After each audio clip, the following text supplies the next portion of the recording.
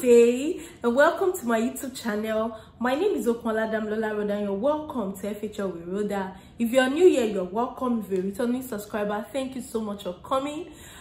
This is my YouTube channel where I talk about faith, health and lifestyle.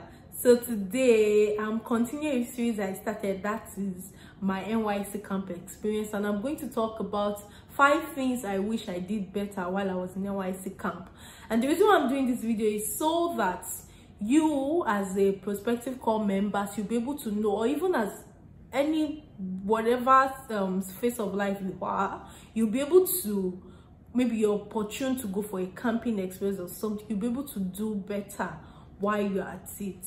And the reason why another reason is because my last video I dropped as regards my NYSC Camp Experience, I got a lot of responses from people, and some people were there was one response I got, and the person was saying that before she went to camp, she was trying to search YouTube for people's experiences about NYSC Camp Experience. She could not get it, and that made me feel like, okay, let me talk more. Like, I wish I was able to document a whole lot of things in camp. I could not. Was it because there was restriction as a result of the soldiers? So I didn't put my attention to it. Like, I didn't go to camp with that knowledge that I really wanted to document. So I really did not document a whole lot of things. I wish I did. And you as a person, because the few viewed videos and pictures I have, when I look at them now, I smile. So I really wish I have more.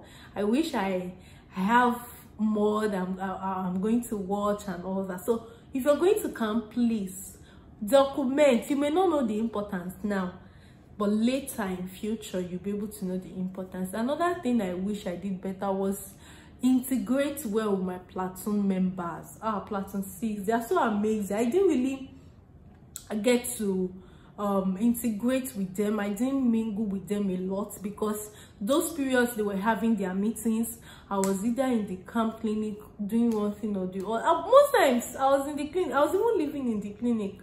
So what's up? I didn't get to spend time in the hostel. I didn't even sleep in the hostel for one night. So I wish I integrated well. I wish I had that relationship with my platoon member, because after camp, like before I started working, after camp, it was really boring for me. Like, there are times I really wish I can visit somebody or we can just go out, but there was nobody. Like, it was really, really boring. And I felt like if I had integrated and I have made a couple of friends out of those people in camp, at least we could hang out or something. Then the 4th thing I want to talk about is I wish I used my sunscreen. Forget this fine look. Ooh. I wish I used sunscreen. No, it's not as if the sun in this side is really heavy. It's not so scorching like that. Once in a while it could be, but by the time I left the orientation ground, we are white fowls now. We're wearing white top and white shorts. So the white top we're putting on was this, those white shorts now. By the time I got back home, the parts that were exposed, they were really, like, the color was different from the part that was closed. So not just my arm or my face, to this upper part especially, it was darker. I took my sunscreen though, but I just don't know. Inside maybe because sometimes I feel like I'm in the clinic. So what's up? I don't really go out. I don't do this manual wardries and all that. But sometimes when they are even in the hall for side lectures, I go out to buy food for patients, to do one thing or the other. And eventually, I got a black head, or let me say darker head, and the other part of my arms too, they were really dark. So I wished I used my sunscreen. I took it, I don't know, I didn't use it well. So it was after camp, that's when I was now putting energy into skincare. It is where the last thing I wish I did was I wish I packed an analgesic for menstrual pain. It was serious. It was like that particular month period, they said, oh yeah, full force, all of those menstrual pains, maybe they positioned them, oh yeah, with full force, they just came. I don't understand. Like, I did not understand. The period before that one was kind of calm. I think I can't even remember the last time I used drug before that particular one, but my dear, I could not survive in camp, in the clinic. Come and see the way they were saying, like I was even still holding it. I don't like using drug. I'm not saying you should not use drug. Use analgesic if you feel like you cannot hold it. But I don't like using analgesic. Like I kind of have my own personal bias towards it. So sometimes I hold it. I do strong girl. Like I hold it inside. But this particular month, I could not. Maybe the change in environment, the stress. But was I really stressed? Yeah, I was kind of stressed. Yeah.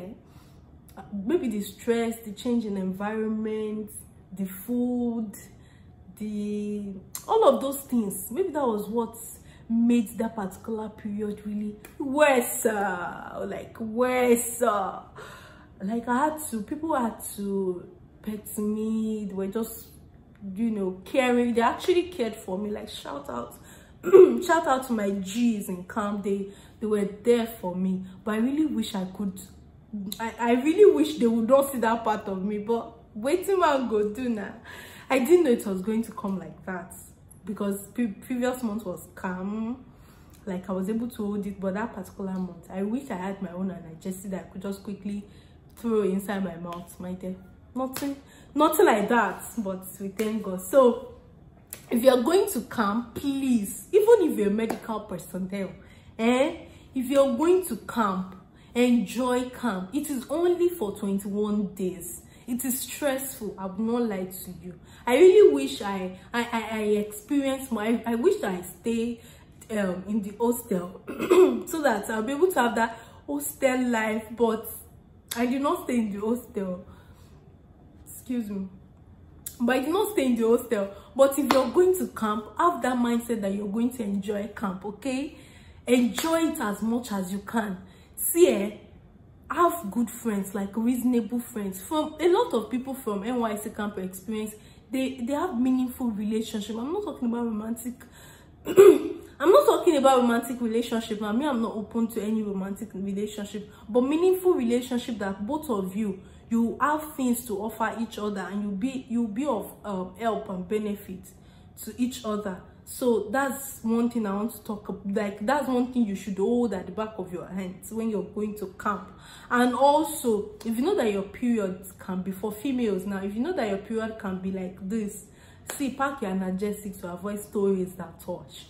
Then what else I want to talk about? Use your sunscreen. I beg you.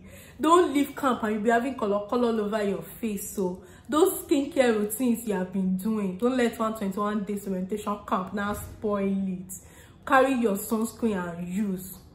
Thank you so much. Thank you so much for watching my video. If you actually enjoyed it, please don't forget to give me a thumbs up by liking, share to your friends, and subscribe to my YouTube channel if you're yet to. Oh yeah, I must not forget my makeup.